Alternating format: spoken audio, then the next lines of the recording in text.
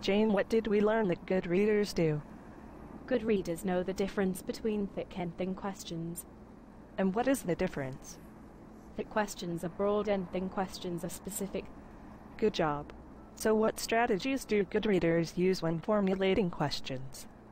Good readers revise their questions. Good readers change questions using new information they read. Good readers know how to focus on their question and not click on other stuff. Good readers can build up background knowledge to ask new questions.